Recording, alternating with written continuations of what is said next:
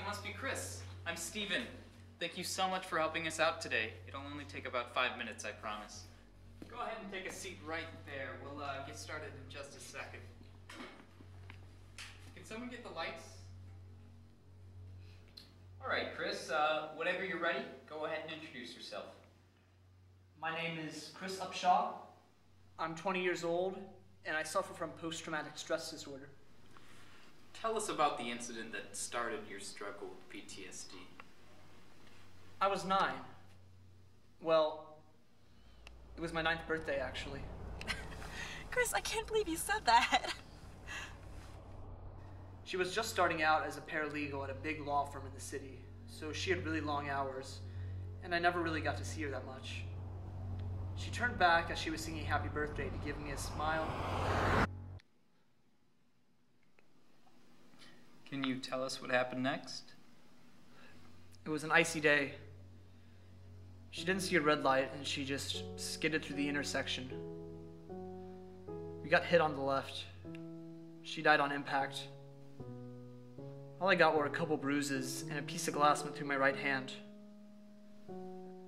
I've had a scar ever since. I'm sorry for your loss.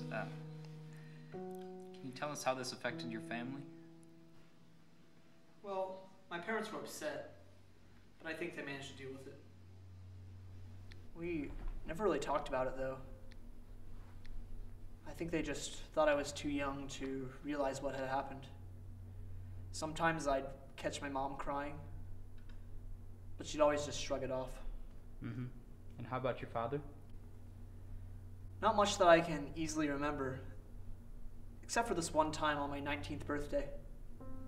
He sent me a card, and at the end, he wrote, "I know it's been a hard 10 years without Sadie, but I'm proud of the man you've become." And how did this event affect your life? I got put on some medication, but it didn't help me forget. Eventually, I just stopped taking them and tried to deal with it on my own. Now, this might be a little forward, but what's been the hardest part for you? The hand.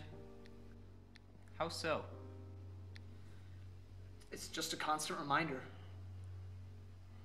I tried wearing a glove for a while, but, you know, kids love to make fun of you for stuff like that. It's just one of those things.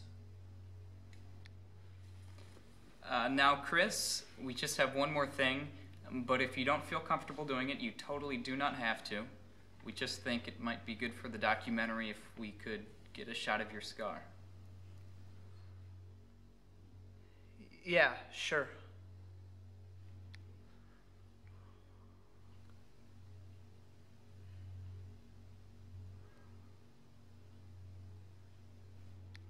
All right, thank you so much, Chris. We'll be in touch as soon as we wrap up production. Thank you.